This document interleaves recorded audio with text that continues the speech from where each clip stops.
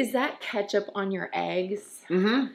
Joe. It's the best way to eat scrambled eggs because scrambled eggs are gross without ketchup or something mixed in with them. I love you. You can't be doing this.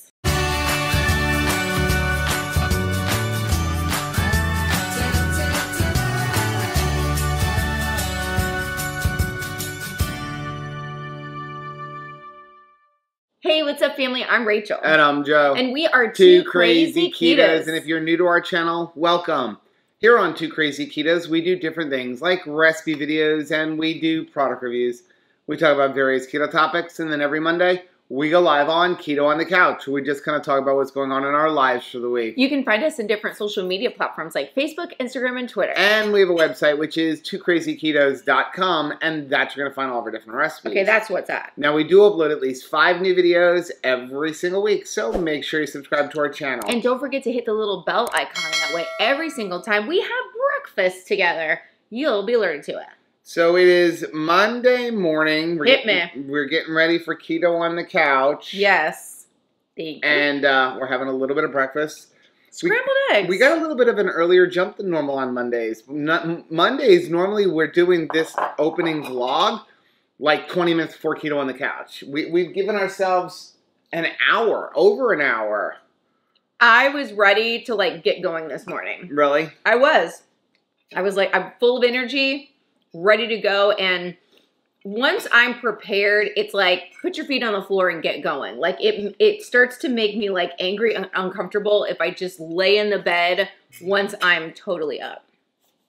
So, on the docket today, we have Keto on the Couch. You said that you had to run to the church to organize something. I do, because somebody was using my office for a meeting yesterday, and I didn't want to, intrude. So, I need to go back there today. Oh, public service announcement. When I went up to the panhandle of Florida, the weather there was freezing. It was super, super cold. And I got a little taste of 30s and 40s. And by the time I got back... That's why you want to have the house cold now. Well, it wrecked my skin though. It was unbelievable. It was very dry. It was very windy. We were outside for the whole time mostly that we were there. And so... Public service announcement, we have to take care of our skin. Mm-hmm. So it was as soon as I get back, I just brushed this on, clay mask. I mean, it looks hilarious because it's, the silver charcoal clay mask. And so you look a little funny when you put it on, but it's so worth it because I don't like having dry, itchy, flaky skin. Oh, okay. I didn't know that you did that for dry skin. Yeah, it just makes me feel better no matter what. Okay. So you're going to go do that. I've got a couple of vlogs to edit. I got to get back to working on our taxes and organizing receipts and all that kind of stuff. Not the most wonderful time of the year. No. That's never really fun. And then, but lacrosse starts next week. So it's going to get... busy. A little hectic. I have a feeling we're really short on officials. He tried sending me to Miami 3 times next week.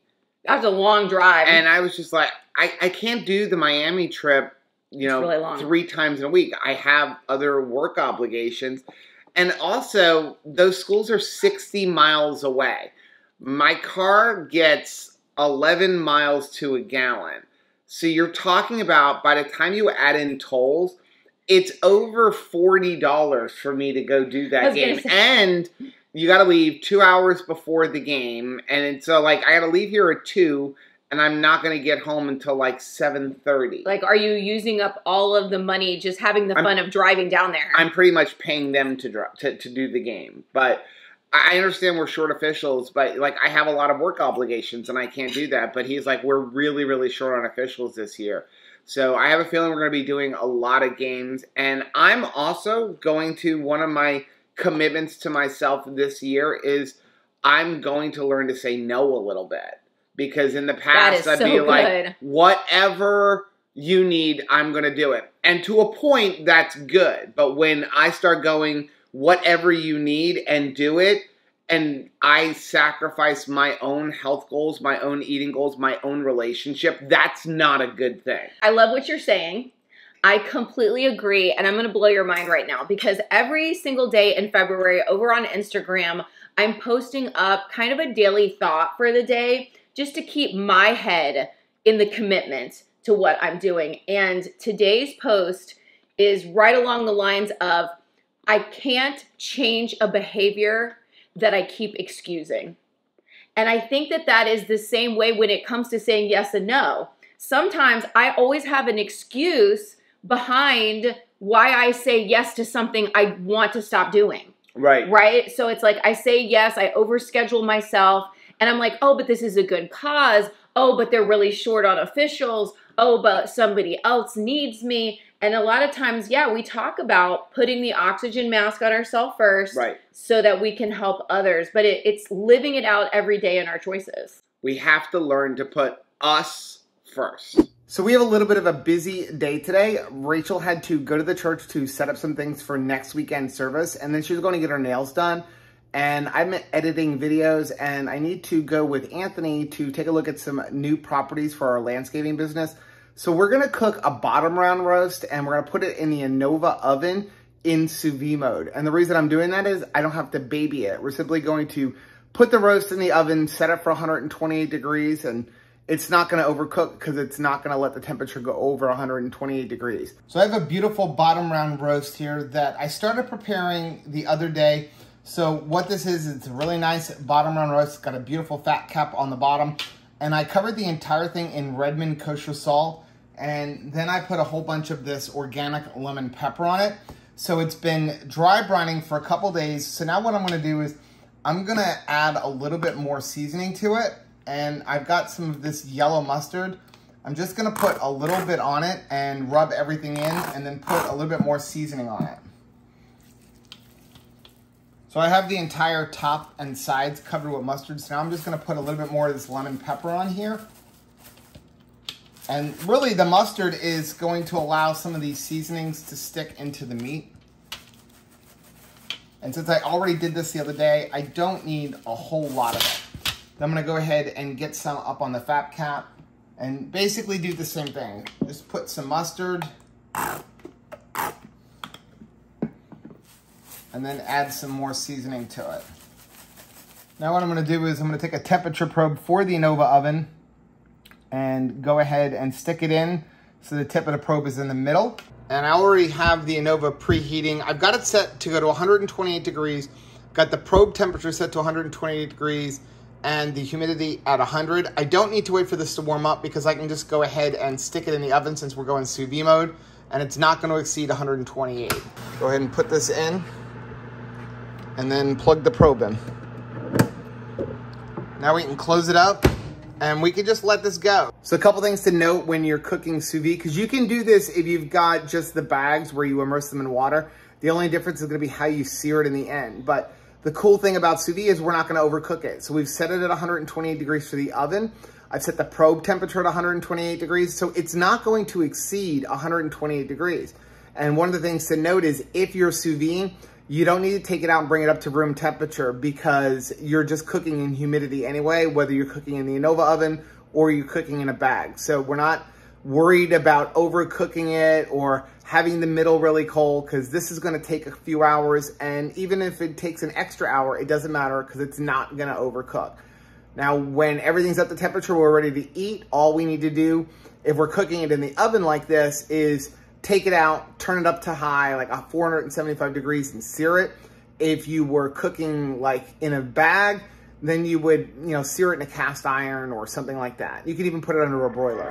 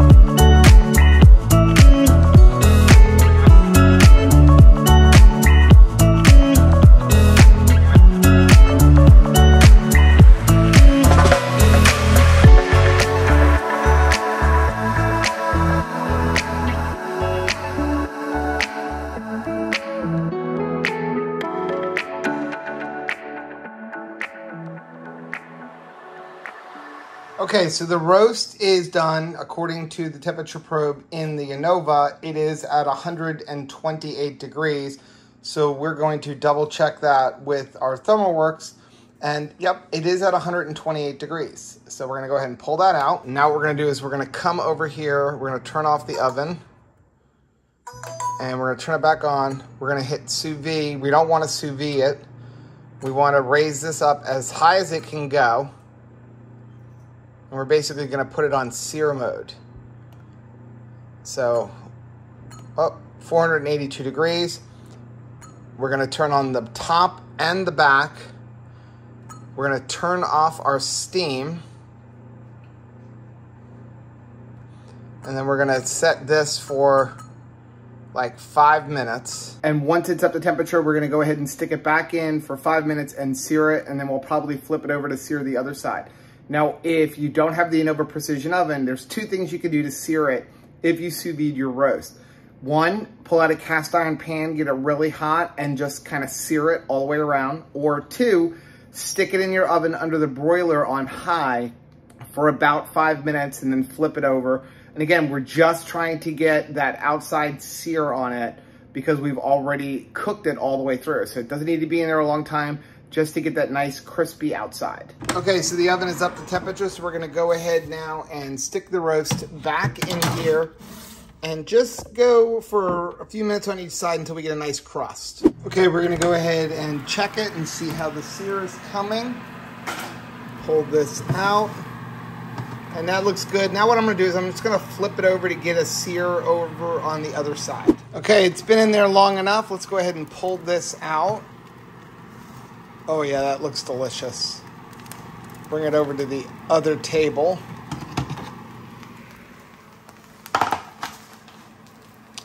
Now what we're gonna do is just put some foil over this, let it rest for about 10 minutes, and then we'll be good to go. Now in the meantime, we're gonna put a little bit of water in here to get some of this seasoning off, deglaze it a little bit, and we can use that as a little gravy to pour over the top. So now what I'm gonna do is I have a Pyrex cup measure here. I put about 1.5 tablespoons of butter in the bottom.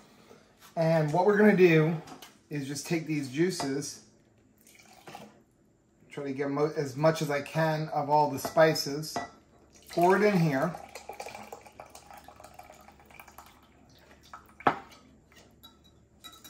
Give this a good mix.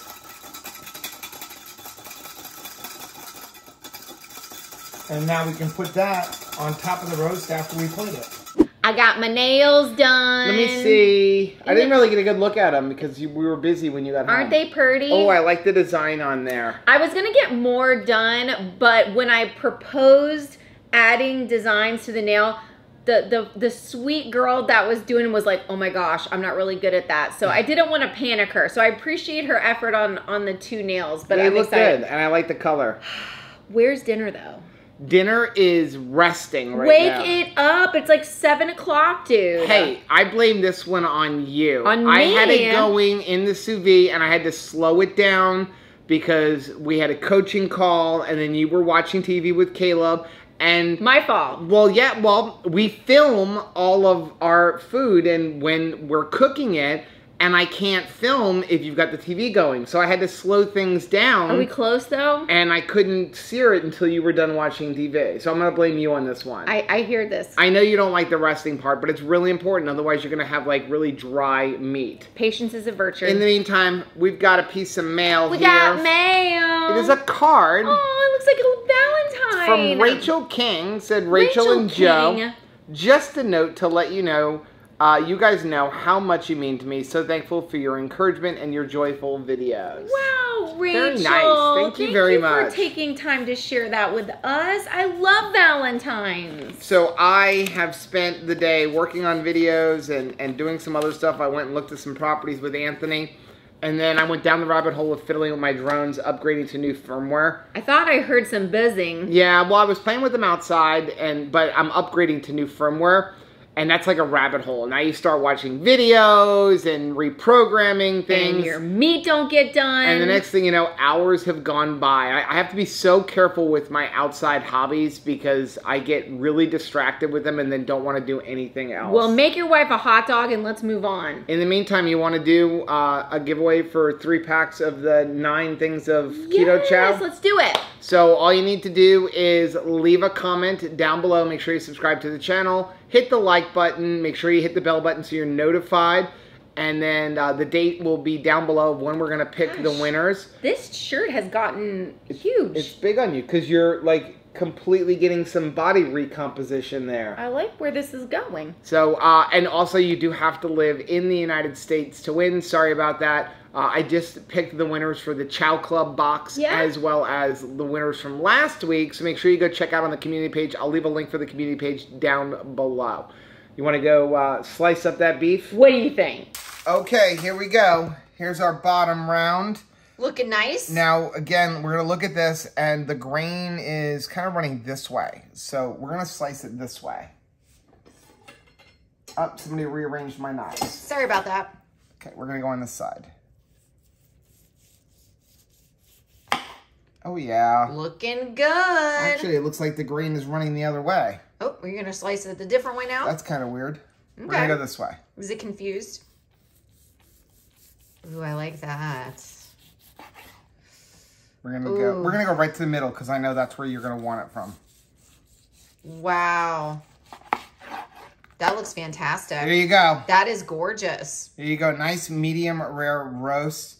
Do have some juices coming out. Probably should have let it rest just a little bit more. But Rachel is ready to eat. We're gonna go ahead and slice off some pieces and then plate it. Okay. Caleb actually had first slice of this, and we've already gotten a "this is really good" yelled from his room. So we're gonna go ahead and try this. I feel confident that this is delicious. And it is. Oh yeah. What kind of roast is this? This is a bottom round roast. And I cooked it in the sous vide because I didn't have to baby it. Right. Just count on it being delicious. Oh. So good. That dripping sauce is really good. So that's like all the seasonings that were down below and any of the fat that dripped down, which wasn't a lot. That's the And then best. I added some water to it and butter to it to bring a little bit of fat because this is a leaner piece of meat. But this is really good. And the cool part is it makes great leftovers. Because if you have a meat slicer, you can slice it like super thin and just have a bunch of roast beef, or you can slice it a little bit thicker. And with the Anova, like, you can sous vide it in that oven. To reheat it. Or a regular really sous vide. nice. If you have a regular sous vide, put it in a bag and then just set a temperature for like 128 degrees. You're not going to overcook it, anything like that. And then it's heated up. It's kind of like, you know, if you go to some of those fast food restaurants like Firehouse Subs and stuff, you'll see whenever they have like the shredded roast beef or something, it's always in a water bath. It's never just like microwaving it or something like that. They keep it in a water bath at like 125 degrees or so, and that makes it so it's not overcooking. You don't want to overcook beef, then it gets all dry and gross, and no, you don't want that. This is good. Well, a little bit shorter of a vlog today, but we had so much going on, and I don't know what else is going on this week. I mean, you're going to be gone for 2 days. I don't know how much vlogging there's going to be this week. Wednesday and Thursday. I mean, we will try our best, and at least this will be like, how do you keto in a conference? Yeah. Kind of thing when everybody at the conference is not keto. So, well, that's going to be the end of today's vlog. Now, if you like seeing videos like this, take a look at some of the videos that we have linked right over there. Also, make sure you take a look at our most recent video, which I'm going to put right over here. But whether you head this way or you head this way, don't forget to head this way. Subscribe to our channel and click the little bell icon, and that way every single time we have roast for dinner, you'll be alerted to it. Till next time. Bye.